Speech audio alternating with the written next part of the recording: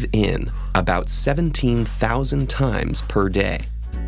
It's a process you rarely think about, but behind the scenes, a huge coordinated effort is playing out.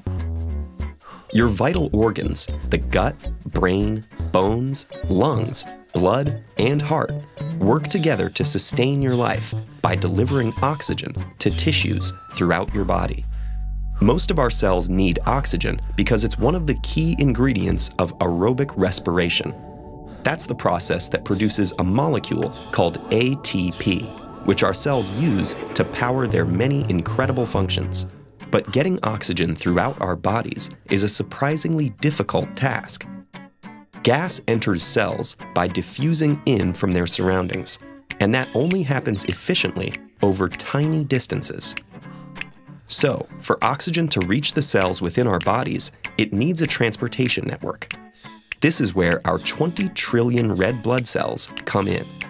Each one contains about 270 million oxygen-binding molecules of hemoglobin, which is what gives blood its scarlet hue.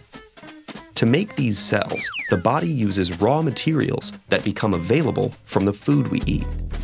So in some ways, you could say that oxygen's journey through the body really begins in the gut. Here, in an amazing display of mechanical and chemical digestion, food gets broken down into its smallest elements. Like iron, the building block of hemoglobin. Iron is carried through the cardiovascular system to the body's hematopoietic tissue. This tissue is the birthplace of red blood cells, and it can be found enclosed within our bone marrow cavities. The kidneys regulate our levels of red blood cells through the release of erythropoietin, a hormone which causes marrow to increase production. Our bodies churn out roughly 2.5 million red blood cells per second, a number equivalent to the entire population of Paris, so that oxygen that makes it to the lungs will have ample transportation. But before oxygen can even reach the lungs, the brain needs to get involved. The brainstem initiates breathing by sending a message through your nervous system, all the way to muscles of the diaphragm and ribs. This causes them to contract, thus increasing the space inside the ribcage, which allows the lungs to expand. That expansion drops your lungs' internal air pressure, making air rush in.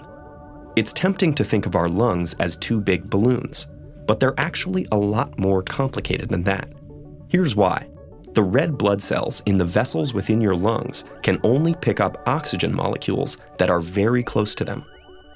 If our lungs were shaped like balloons, air that was not in direct contact with the balloon's inner surface couldn't diffuse through. Luckily, our lungs' architecture ensures that very little oxygen is wasted. Their interior is divided into hundreds of millions of miniature balloon-like projections called alveoli that dramatically increase the contact area to somewhere around 100 square meters. The alveolar walls are made of extremely thin, flat cells that are surrounded by capillaries. Together, the alveolar wall and capillaries make a 2-cell thick membrane that brings blood and oxygen close enough for diffusion. These oxygen-enriched cells are then carried from the lungs through the cardiovascular network, a massive collection of blood vessels that reaches every cell in the body. If we laid this system out end to end in a straight line, the vessels would wrap around the Earth several times. Propelling red blood cells through this extensive network requires a pretty powerful pump, and that's where your heart comes in. The human heart pumps an average of about 100,000 times per day, and it's the powerhouse that ultimately gets oxygen where it needs to go, completing the body's team effort. Just think, this entire complex system is built around the delivery of tiny molecules of oxygen. If just one part malfunctioned, so would we. Breathe in. Your gut, brain, bones, lungs, blood, and heart are continuing their incredible act of coordination that keeps you alive. Breathe out.